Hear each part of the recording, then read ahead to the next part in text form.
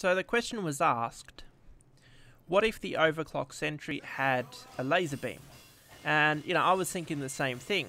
So I scrapped together a bit of quick code, nothing fancy, not even finished, just to get an idea. And as you can see, it's interesting, I must say.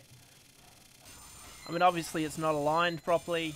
It does flicker, which I haven't fixed out, but, I can fix that. I mean, gameplay-wise, I don't think it's necessary. I mean, yeah, it looks fancy, but I just don't think so. But hey, gave it a try, and that's what it looks like.